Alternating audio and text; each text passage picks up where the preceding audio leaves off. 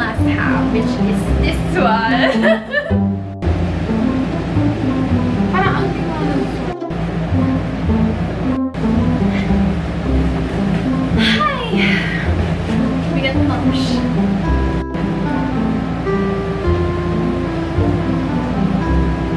Ayan, yan. Yan. Siwan mo na, bitawan mo. O, buko ka rin. Yan, ganyan. Sige, ready? 1, 2.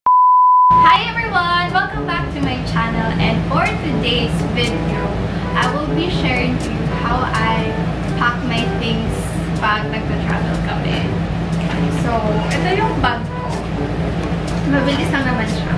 Ito yung bag na pinaglalagyan ko ng mga gamit ko. Malamang.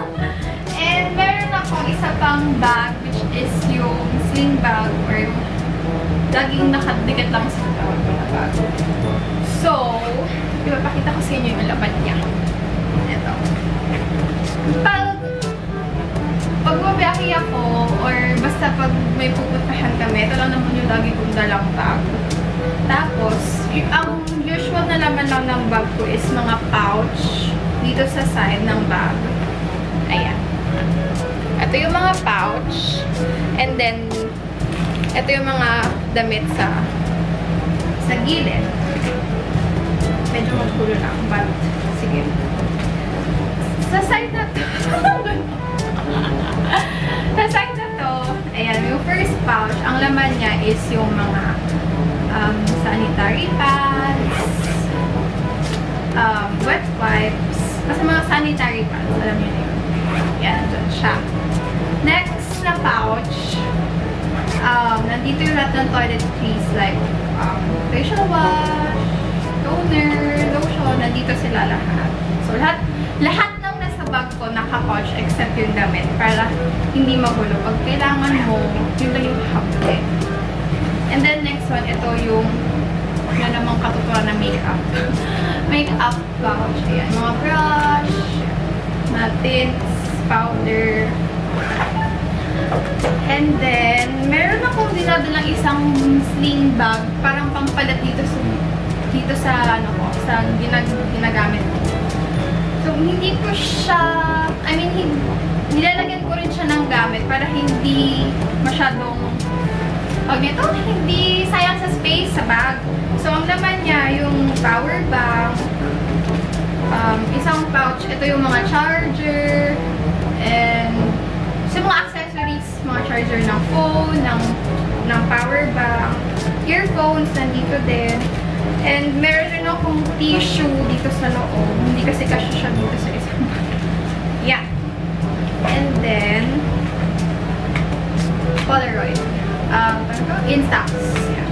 Nandyan din siya sa loob. Kaya, ang bigat ng bag ko palagi. Kasi, dinadala ko yan. Speakers. HP. Yung maliit lang na speakers. Mini speakers. And then, pag nagpapack ako ng things ko, usually, ginaganto ko siya, nire-roll ko siya. Parang lahat ng, per pair, yung naka-tear na ng damit, nire-roll ko na siya para hindi na ako mahirapan hanapin. And then, pag pambahay, yun yung naka-roll. Tapos, pag mga dress, sama-sama sa mga dresses, yun yung i-roll. Kasi maninipis ako naman sila. And, pag sa pangtulog, parang hindi masyadong maraming space din sa bag ko. Kunyari, 4 days yung trip.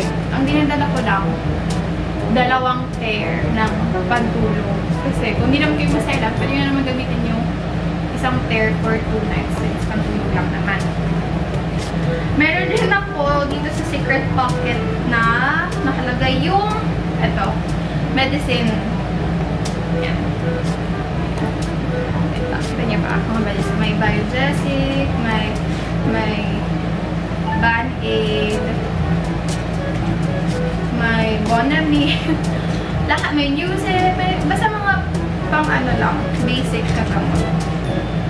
Yan.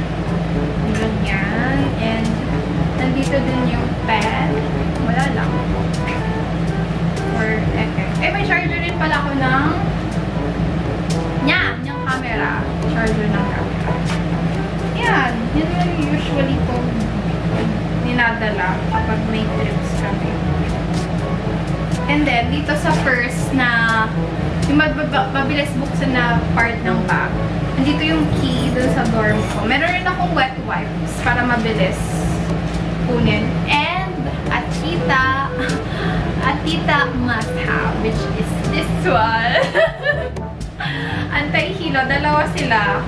Kung anong trip kong amuyin. Yan. Alin dyan sa dalawa.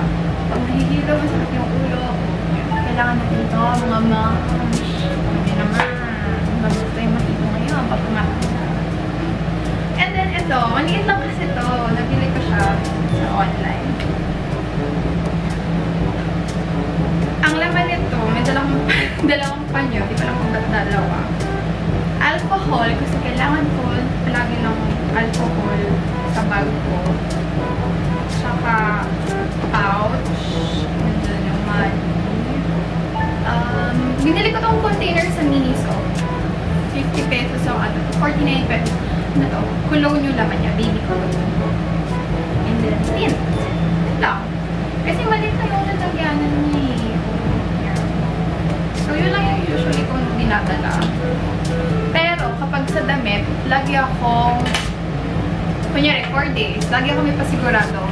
Kasi minsan, diba, hindi mo naman alam kung anong gusto mo suotin. Minsan, hindi nasusunod yung plano mong suotin. Parang depende rin sa gusto. So, yun.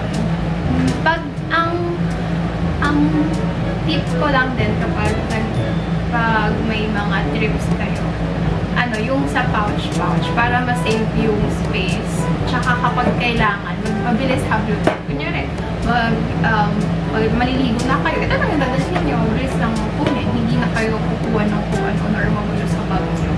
Ganun lang. Tapos, mas organized tingnan. And then, mas okay din yung mirror roll. Yung damit para sa akin. Though, nagugusot siya. Pero, mas okay na planchahin muna bago i-roll yung ano para kahit pa paano hindi masyadong gusot. So, sana may natutunan kayo sa video na ito. And, medyo iba yung setup natin ngayon kasi nasa ibang place tayo. May ipapakita rin ako sa inyo. Ayan. Ipapakita ko sa inyo. I'm very supportive. Tinatakpan niyo yung ano, yung ilaw kasi masyado maliwanag. So, yan. Nag-Airbnb kami kasi pumunta kami sa province since Holy Week. Ayan, diba? Kalat. Ayan, si Mommy. Hi, Mom! Si Daddy. Ayan. And dyan ako nag-film. O, diba? Ayan yung mga gamit ko. Makalat na siya. Aayusin ko na lang. Pero, mabilis lang naman siya ayusin. Yun ang maganda kasi pag inayos mo siya, ilalagay-lagay mo na lang to yung mga pouch. Diba? So, yun. Okay, guys. So, that's it for today's video. I hope na may nakuha kayo or may nakuha kayong tip sa pagpapack ng mga things nyo when traveling light. Especially gusto mahilig mag-travel ng go light lang kapag nag-play. Ito yung pinakamadali na gawin. Pinaka-easy na gawin. And that's it! Please don't forget to like and subscribe on my channel kung may gusto ko kayong makuha or mapanood sa channel. And please comment down below if you have suggestions na gusto nyong gawin ko sa next coming videos.